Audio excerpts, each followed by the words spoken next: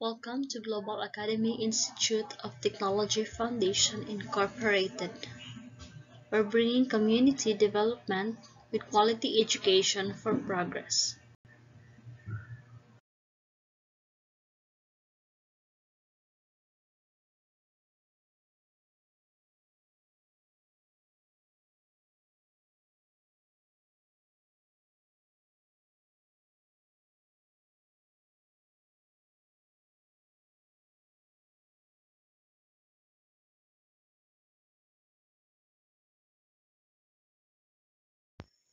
This is Mapeh 9, Quarter 1, Week 5 to 6.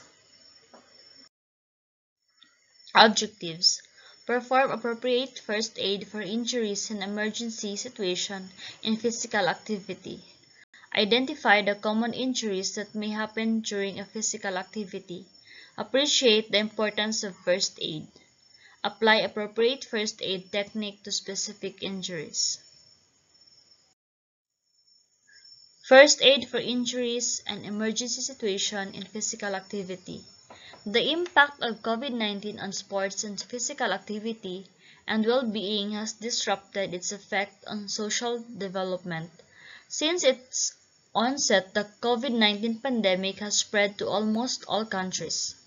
All precautionary measures affects individuals, mentally, socially, and physically. Facing the new normal situation, physical activity should be applied and done according to its new normal activities, with safety health precautions.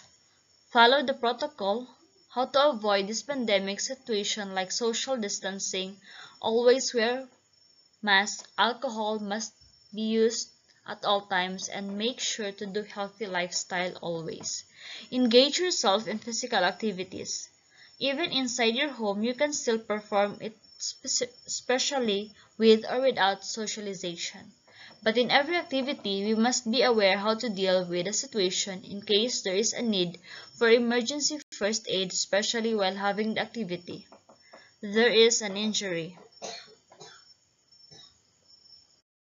First aid. It is an immediate and temporary care given to a person who has been injured or suddenly become ill. It includes self-help and home care if medical assistance is not available or delayed. Objectives for first aid: to alleviate suffering, to prevent added or further injury or danger, to prolong life. What is physical activity? It simply means movement of the body that uses energy. Walking, gardening, brisking, pushing a baby stroller, climbing the stairs, or dancing the night away are all good examples of being active. For health benefits, physical activity should be moderate or vigorous intensity. Physical activities include walking briskly, about 3.5 miles per hour, bicycling, less than 10 minutes per hour, general gardening, and dancing. Running, jogging, walking very fast, aerobics, doing household chores, taking the stairs instead of the elevator, and playing at the park. What are the types or four types of physical activity? The four main types of physical activity are aerobic, muscle strengthening, bone strengthening, and stretching. And what are the common injuries encountered in doing physical activities at home? A sprain is caused by torn fibers in ligament swelling, and bruising are some signs and symptoms. So the first aid are: remove any clothing or jewelry around the joint. Apply cold compress at once. Elevate the affected joint. The victim's physician may recommend an over-the-counter anti-inflammatory medication, such as aspirin or ibuprofen, appropriate for the victim's general health. Heat exhaustion is a response to heat characterized by fatigue, weakness, and collapse due to inadequate intake of water or compensate for loss of fluids during sweating. So the first aid: have the victim lie down with his or her feet elevated. Keep the victim cool. Give him or her electrotype beverages to sip or make a salted drink. Monitor the victim for signs of shock.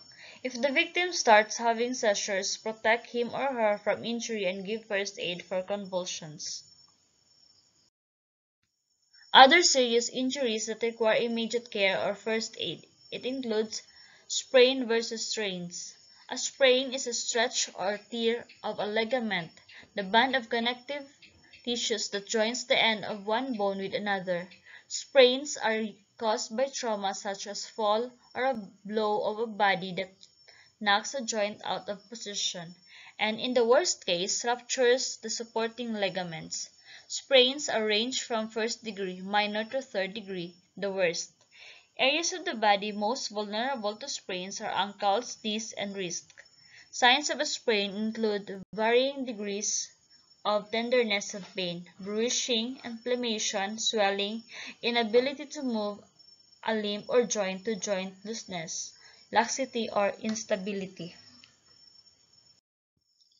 Knee injuries. Because of its complex structure and weight-bearing capacity, the knee is the most commonly injured joint. Each year, more than 5.5 million people visit orthopedic surgeons for knee problems. Knee injuries can range from mild to severe. Less severe would be tendinitis, patellar, femoral compression syndrome, iliotibial band syndrome, and bursitis, to name a few. More severe injuries include bone bruises or damage of the cartilage or ligaments. Major injuries are common to arterial cruciate ligament, meniscus injuries, posterior cruciate ligament, medial collateral ligament, and the lateral collateral ligament. Fractures.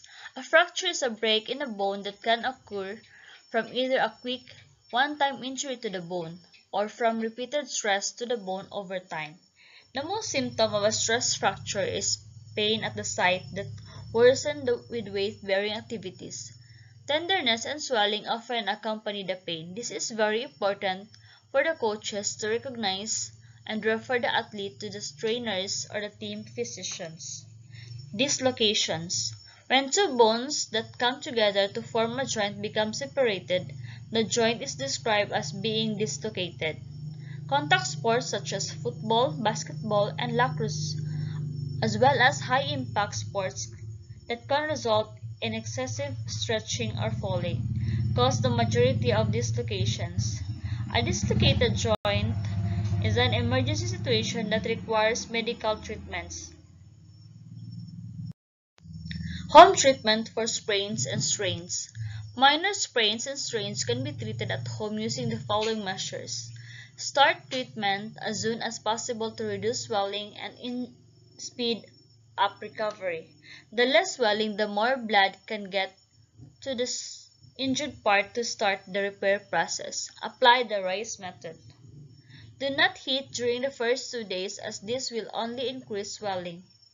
Use paracetamol for the first day of the injury to reduce pain without increasing bleeding. Thereafter, ibuprofen or other non-steroidal anti-inflammatories or aspirin is a good choice. Don't give aspirin to a child younger than 16 years. Apply arnica oil to reduce swelling. And then, remove rings immediately if the injury is to the hand or fingers. After 48 hours, start moving the limb gently but only enough not to cause pain. For fractures, apply the RICE method. Keep the limb on the position you found it and place soft padding around the broken bones. Splint the injury with something rigid such as rolled up newspaper or magazines to prevent the bones from shifting. Don't move the broken bones. Splints must be long enough to extend beyond joints above and below the fracture. If there is an open fracture, cover it with a clean gauze pad. Apply pressure to control bleeding. Don't try to push the bone back into the wound and don't attempt to clean it. Get medical attention immediately. Fractures of the femur and pelvis may cause severe internal bleeding. Don't give the person anything to eat or drink in case surgery is needed. See a doctor if you suspect a fracture or dislocation, or if you are unsure of the severity of the sprain or strain. You cannot strengthen the affected joint to bear weight on it, or if a joint feels unstable. The skin over the injury area is broken. The limb below the injury feels numb or tingling, or if white, pale, or blue is in color, or feels colder compared to the other healthy limb. The ligaments of the knee are injured. You injure an area that has been injured several times before. Pain is severe or lasts longer than 24 hours, or if swelling doesn't subside within 48 hours. A sprain or strain doesn't improve after 5 to 7 days. Signs of infection develop. Prevention. Many exercises include injuries can be prevented. Don't be a weekend warrior. Get yourself into shape gradually with a graded exercise program. Listen to your body, warm up properly, and cool off after exercising. Use proper equipment and correct technique. Use common sense to prevent injury in everyday life. Don't carry heavy objects. Watch where you step. Keep your home safe. To prevent falls, older adults should keep their muscles strong by exercising or doing Tai Chi. Rice method. Rest the injured part, especially from the first 24 to 48 hours after the injury. This is the most critical time of treatment. Avoid any activity that causes pain or makes it worse. Use crutches if the leg, foot, or ankle is the injured. Support an injured wrist, arm, or shoulder with a sling. Tape an injured toe or finger to its healthy neighbor. Ice is an excellent anti-inflammatory and reduces swelling and pain. Apply an ice pack or cold compress for 10 to 15 minutes as soon as possible after an injury. Repeat each hour for the first 3 to 4 hours, then 4 times a day for the next 2 to 3 days. Protect your skin with a thin cloth. If the ice packs are unavailable, a packet of frozen vegetables in a cloth will do. Compression also reduces swelling. Use elastic bandages for at least 2 days. Check the bandage is not too tight. Take the bandage off at night. Elevation. Drains fluids from injured tissues. Elevate the injured area whenever you are sitting or lying down. Try to keep the injured area at or above the level of the heart.